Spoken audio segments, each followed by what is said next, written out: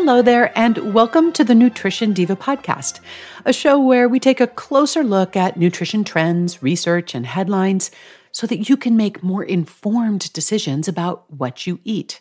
I'm your host, Monica Reinagel, and today I want to talk about an interesting paradox that was revealed by a recent survey of consumer attitudes about food and nutrition. It was conducted by the International Food Information Council, an organization that regularly takes the pulse of consumers on various issues relating to food, diet, and health.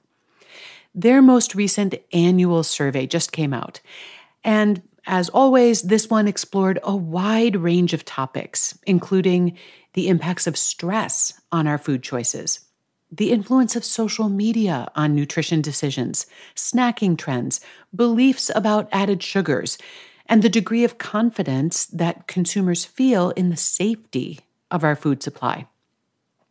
I'll be talking about more of these findings in future episodes, but today I want to zero in on an apparent contradiction that was revealed by the survey. 3/4 of Americans reported snacking at least once a day, most people 2 or 3 or more times per day. But at the same time, 2/3 said they are trying to avoid processed foods. But what are they snacking on? Mostly processed foods. So what is the disconnect here? First, let's take a look at how and why we are snacking so much. Getting hungry between meals is one reason that people reach for a snack, but a lot of snacking is simply due to habit. We snack because we're bored, or we need a break from whatever we're doing. Often we get into the habit of snacking at particular times of day, whether or not we're hungry. And sometimes it's just a crime of opportunity. We see something to eat, and so we eat it. According to various studies, snacks can account for 20 to 25% of our daily energy intake. Now, interestingly, some estimates suggest that the majority of Americans are also eating 20 to 25% more calories than they would need in order to maintain a healthy body weight. Now, of course, it's absolutely possible to snack without exceeding our calorie budget by adjusting the size of our meals to compensate for our snacking patterns. And we also need to pay attention to portion sizes. However, this has become increasingly challenging because package sizes for snack foods have grown steadily over the years. These days, foods like chips or pretzels or candy, which are among the most popular snack choices, typically contain 2 to 4 servings in a package, but we are still treating those packages as single servings. So as a result, snacking may be adding a lot more calories to our diet than we realize. And despite our stated desire and intention to avoid or minimize processed foods, they remain the most popular snack choices. Some people do report choosing healthier snack options like nuts or fruit or vegetables. These are definitely in the minority. Now, part of this, I have no doubt, is driven by convenience. Packaged snack foods are available everywhere, and I mean everywhere. So they don't require any advanced planning or preparation. They're usually relatively inexpensive. You don't need a refrigerator the way you might if you wanted to snack on string cheese or yogurt or raw vegetables and hummus. You usually don't need any utensils either, the way you might if you're snacking on apples and peanut butter or salad. And let's not overlook the fact that the kinds of processed foods that many of us prefer, they're not just convenient, they're also highly palatable. They frequently feature a combination of sugar and salt and fat that the reward centers in our brains find irresistible. So if you're a chip lover and you're trying to transition to raw vegetables as your afternoon snack, or a candy lover trying to switch to fresh fruit, It really does not feel like a fair fight, at least not at first. So, what is our best move here? Is the goal to stop snacking altogether? Or should we focus on upgrading the quality of our snacks? I think the answer is probably a little bit of both. If you are snacking 3 or more times a day, chances are pretty good that these snacks are contributing more calories than you need in order to maintain a healthy body weight. So, one goal might be to reduce the number of between meal snacks to just 1 or 2 per day. If your schedule is such that you often have a long time between your major meals and you need that small snack in order to bridge the gap, well, that would probably be one to make room for or prioritize. If, on the other hand, you find yourself snacking more out of a desire for entertainment or stimulation or just out of habit, well, then you might want to look for other ways to boost your energy or take a break or even give yourself a small treat.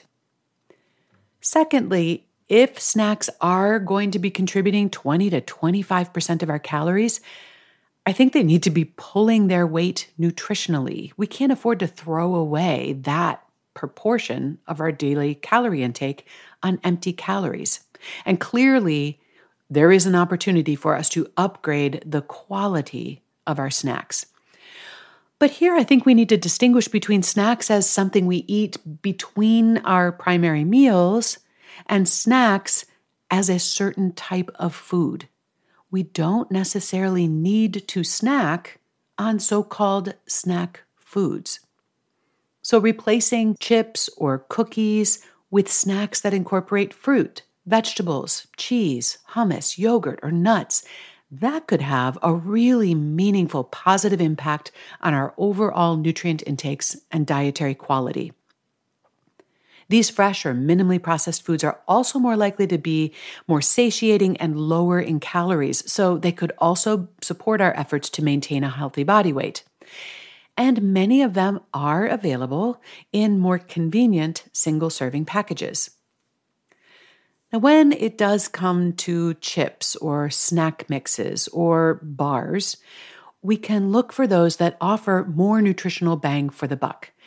Compare those labels to identify the options that have a bit more fiber or a little bit more protein and or are lower in added sugar or calories.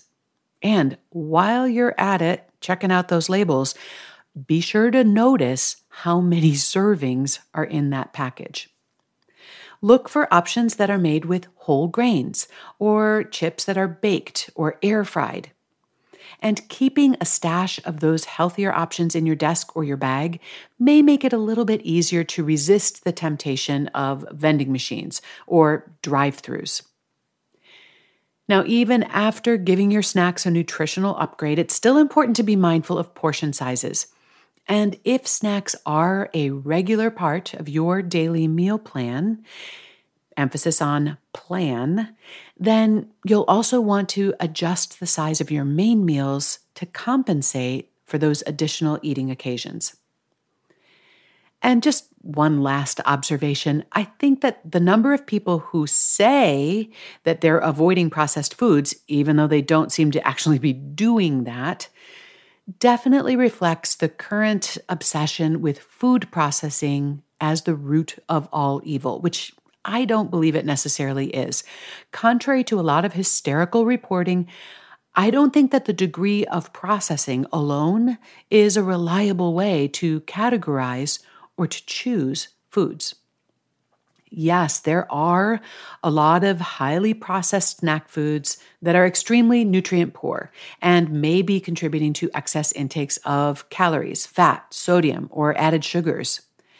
However, there are also processed foods, even ultra-processed foods, that can play a very positive role in overall dietary quality and nutrient intakes. And you know what? I trust your ability to tell the difference.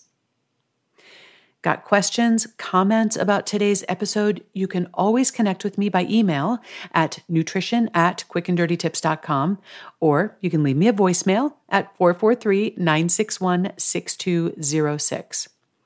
If you're looking for more support for healthy weight management, please check out the tools and the resources at wayless.life, where I help people create habits, mindset, and a lifestyle that help them weigh less without dieting. That's at wayless.life. And I'd also like to invite you to check out my other podcast. It's called The Change Academy, where we talk about the art and science of behavior change, actually putting those intentions into action in our own lives. You can find that on all the major podcast platforms. Just search for Change Academy. Nutrition Diva, meanwhile, is a Quick and Dirty Tips podcast, and our team includes Brandon Getchis, Nathan Sems, Davina Tomlin, Holly Hutchings, and Morgan Christensen. That's all for this episode. Thanks so much for listening. I'll be back next week.